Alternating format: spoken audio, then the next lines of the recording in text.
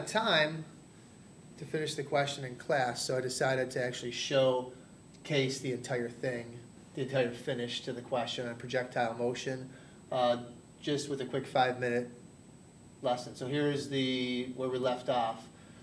You're given the equation for the height of the baseball after it's been hit, and they're asking you to find the maximum height. And that can be done a few different ways. You could use your graphing calculator to track it down.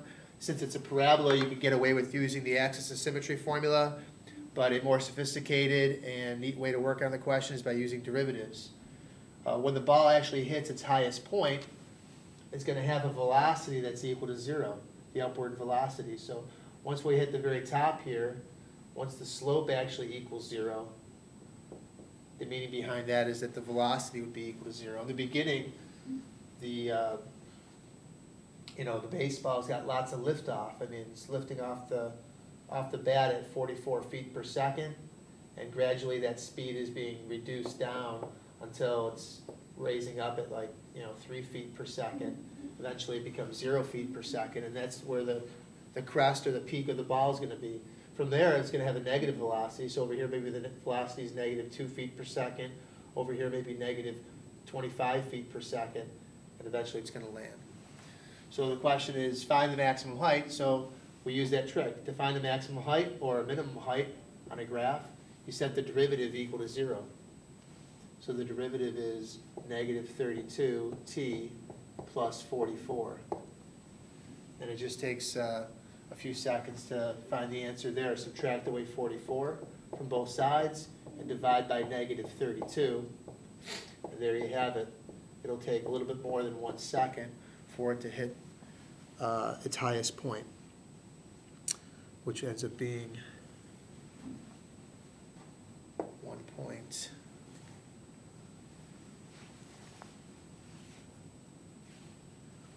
I don't have it. Darn it.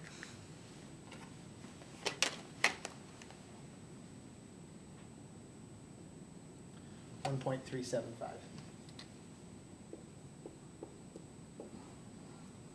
Now that's the time it takes to reach its maximum height. What some of the students did on the quiz is they didn't finish off the question. That's the time it takes. We need to know what the maximum height is. So what's left to do is find the maximum height. This is the equation for the height.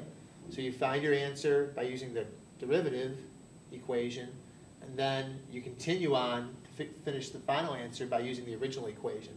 So all that's left to do is plug in 1.375 into the original equation, which would be negative 16 times 1.375 squared plus 44 times 1.375 plus the 4. And that comes out to be the height of 34.25 feet. All right, and we've got one more question to do, and that is find out when it actually hits the ground.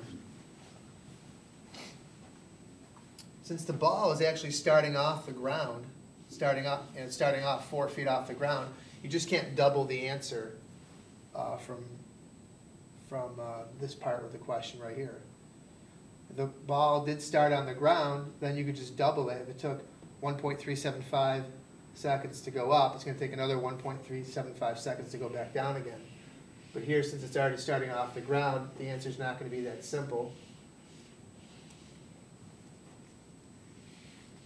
So for question E, it's find out when it hits the ground.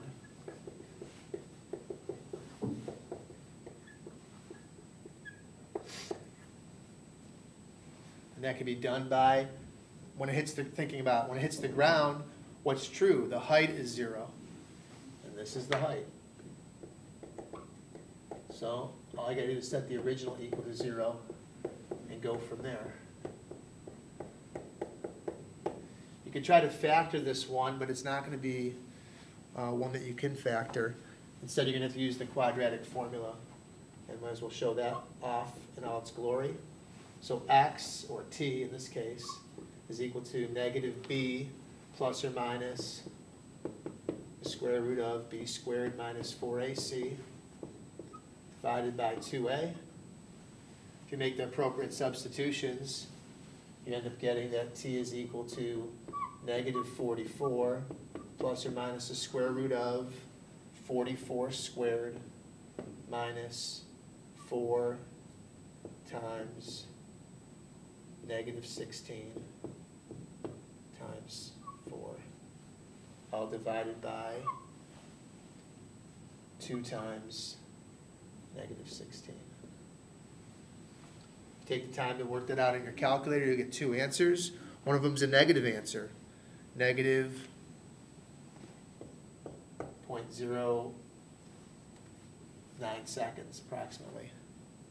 That doesn't make any sense because we're talking about positive values of time.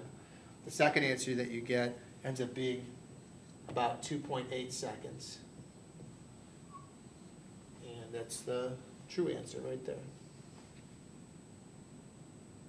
And that's it for the demonstration of projectile motion. Hope you enjoyed it.